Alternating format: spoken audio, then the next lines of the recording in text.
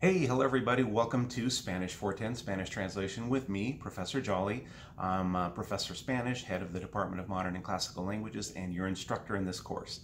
So what I want to do is, of course, welcome you to Spanish 410, and this is going to be our initial video. Its title is Basic Terms and Concepts for Talking About Translation. Now, what's this all about? Well, it turns out that translation, like any sort of industry or discipline, has its own terminology, its own vocabulary. And there are several terms and concepts that I'm going to be talking about on day 1 or 2 of class, and so you need to be familiar with them. So pay attention, all right? Now I'm going to skip some obvious things, some terms you probably already know, and we're going to focus on terms you might not be familiar with in connection with the discipline or the industry of translation and interpreting. The definitions in this video are going to be brief on purpose and sort of informal. Later on, I'll give you some additional presentations or readings, and we'll dig a little bit deeper into these and other terms and concepts. All right, that's pretty much it. And of course, we're going to be learning about these in Spanish as well. This is going to kind of be a bilingual course out of necessity. It's a translation course. So that's it. Pay close attention, take notes, rewind and review. Be sure you come to class prepared to discuss these basic terms and concepts. All right, let's get started. All right, so the first terms we're going to discuss today are translation and interpreting, also called T&I, as in the T&I industry, translation and interpreting. Translation is when we go from one language to another in writing, while interpreting is going from one language to another in speech. So try not to confuse translation and interpreting. Translation is written, interpreting is spoken. All right, our next basic set of terms are source text and source language. Now, the source text is the original text that you're going to translate from, and the source language is the language of the original text or the source text. So these are often abbreviated as ST, source text, and SL, source language. So in this image I have as an example, you can see that the source language is English, and the source text is part of the CDC, Centers for Disease Control website. So the source text is in English, source language is English. All right, now the flip side of that is the target text and the target language. So the target text is the document that the translator produces, the product, while the target language is the language of the target text. And so these abbreviations are TT and TL, and you'll see those used in this presentation and throughout the course, ST, TT, SL, TL. So again, using the same source text, we can see that the target text would be CDC website in Español, and the target language is Spanish. Another term or concept you're going to hear me talk about a lot in the class is genre and genre conventions. So what's a genre, right? Sometimes you hear people talk about musical genres or film genres.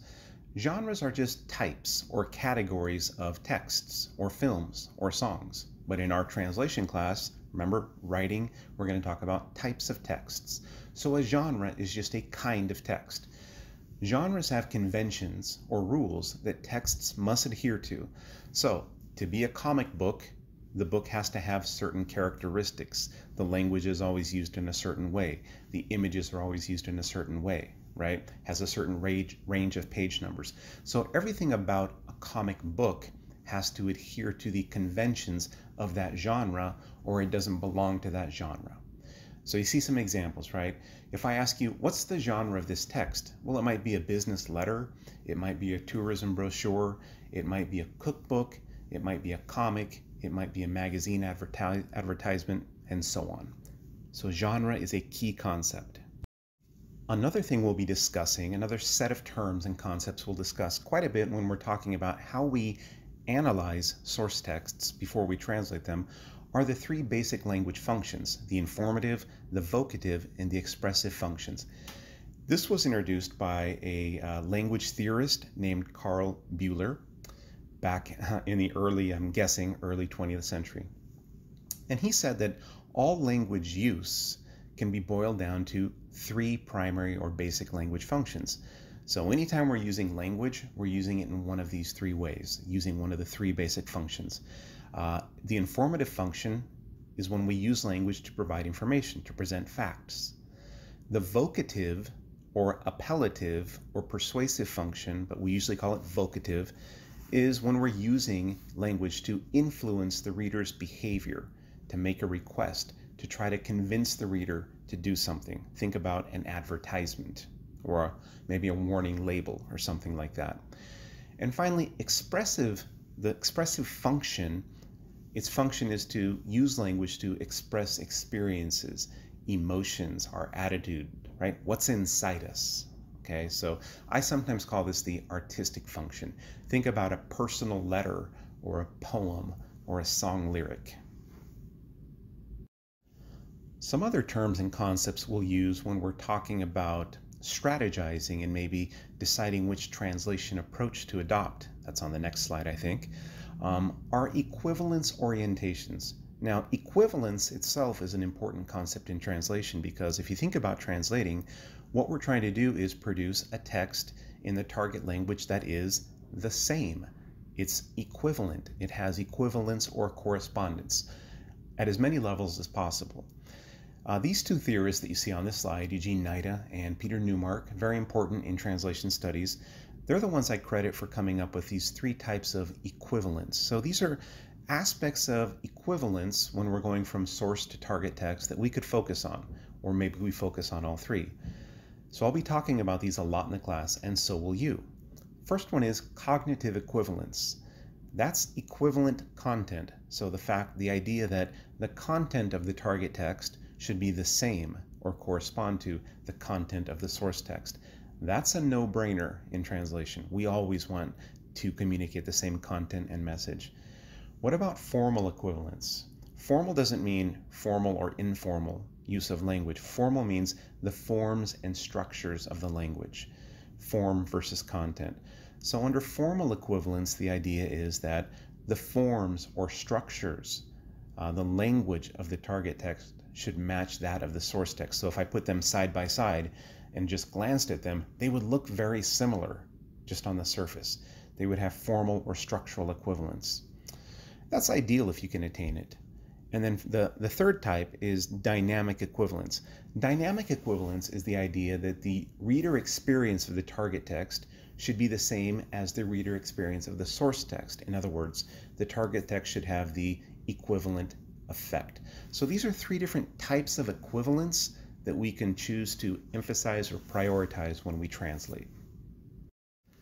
Okay, the terms that we're looking at on this slide, register, tone, and style, I like to think of them as sort of the byproducts of language use that we perceive as readers. But they're very important when we're analyzing a source text, but also when we're producing the target text. Register refers to how formal or informal the language used in the text is. Is it very formal? Is it somewhat formal? Is it very informal? Right? How about the tone? Think about the tone. The tone is the attitude that the language used in the text conveys relative to its topic. So this is a medical brochure. Is the tone about vaccinations, is it serious? Is it neutral? Is it playful? That would be weird, right? Is it ironic? So tone is attitude.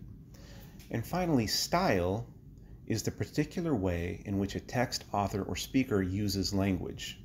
So you can characterize style with words like, oh, that text has a straightforward style, a transparent style, or it's more complex and dense, or maybe it's just kind of a corporate generic style.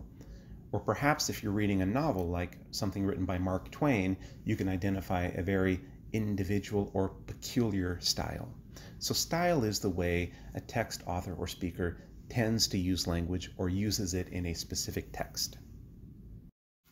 Probably one of the most important concepts when you talk about translation and get it all theoretical is the idea of translation approaches.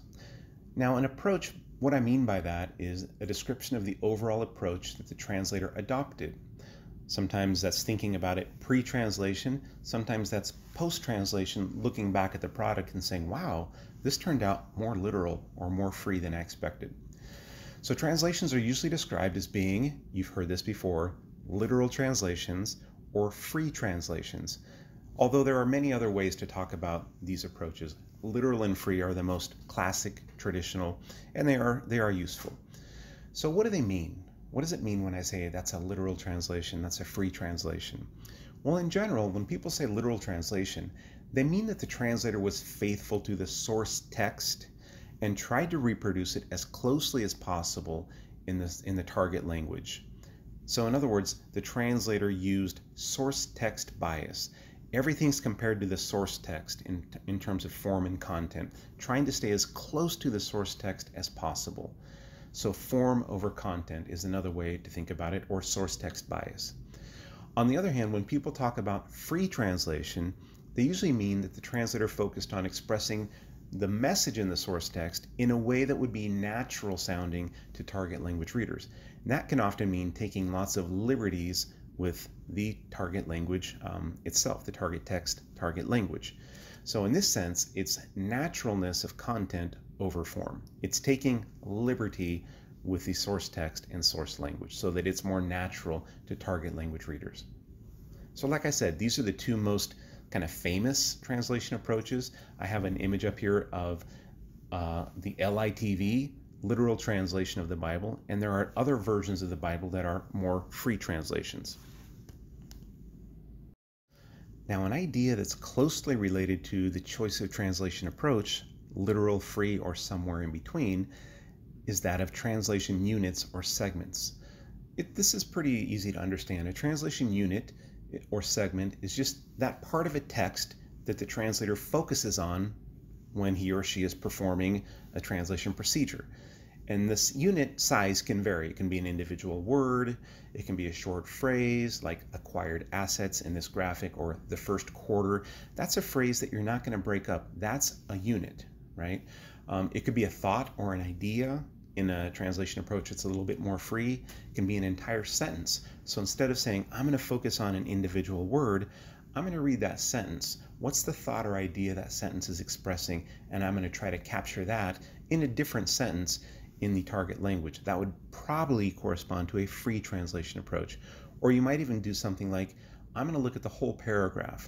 What's that expressing? And I'm going to paraphrase it, right? Which is an extreme free approach. So in general, literal translation approach targets shorter units, and free translation targets longer segments. But the important thing is the translation unit or segment is that little part of the text that the translator focuses on each time he or she is making a decision about what to do. So I alluded to translation procedures on the previous slide. Translation procedures are different than approaches. Procedures are the specific operations that translators perform to produce equivalence for each unit. So it's related to translation unit.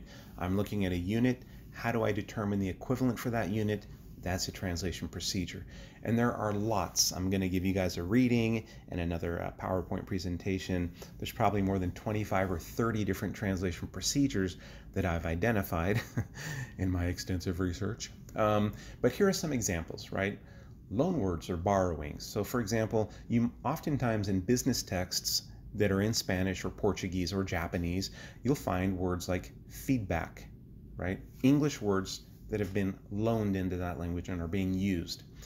Or standard translation. That's when I use the generally accepted equivalent of a word.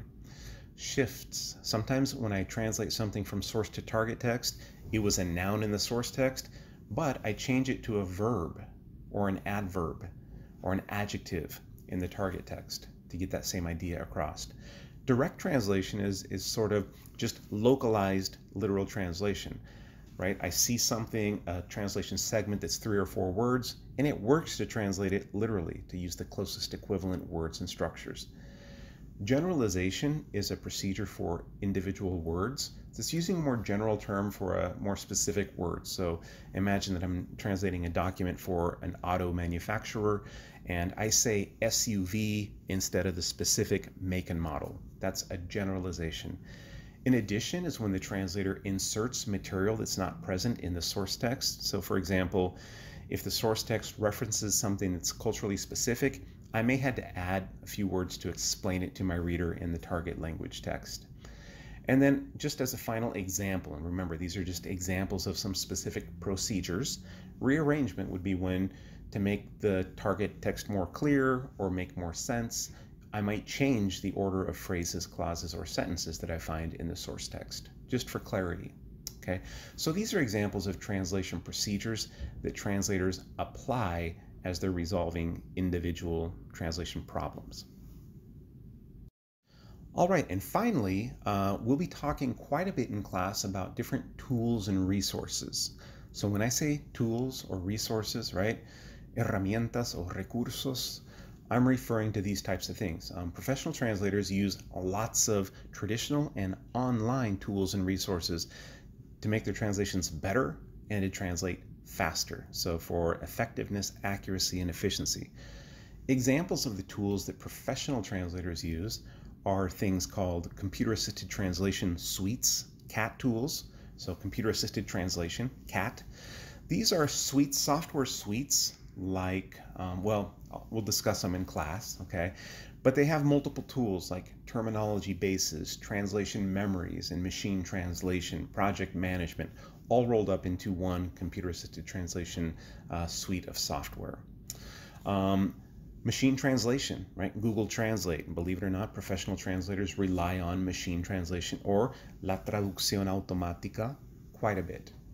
Bilingual dictionaries and glossaries. So obviously looking for the equivalent term in the other language, either in a broad dictionary or a more specific like a medical or a business or a tech glossary. There are monolingual dictionaries that are used to find out what a term means in the source language. Sometimes we come across a term that we don't know. We want to make sure that we understand the term before we translate it. So we have to look it up in a monolingual dictionary. Bilingual dictionaries usually don't have definitions. They just tell us what the equivalent is. Translators use search engines and websites extensively, right? Whether it's to research a topic, the source text may be about something that you have never dealt with in your entire life, like electricity generators. And so you need to do some research even just to interpret the source text. Or you may use a search engine or a website. You come up with a hunch, you think you know what the equivalent is, and you just want to confirm that. An image search, third bullet from the bottom, is very good for that. Make sure that the thing that I'm saying corresponds to the picture. I'll show you examples of this in class almost every time we meet. Parallel text aligners, if you've ever used the website lingue.com, you type in text and it searches for that text in documents that have been translated so you can see how translators have translated those terms in the past. Super helpful. And finally, language usage forums like wordreference.com. You might want to get onto a website and ask somebody, I'm translating a text that uses the term to make a difference, right? How do I say, to make a difference in Spanish? And then people will come and give you some help. So these are examples of the types of tools and resources that translators use all the time and that I will be teaching you how to use effectively and ethically.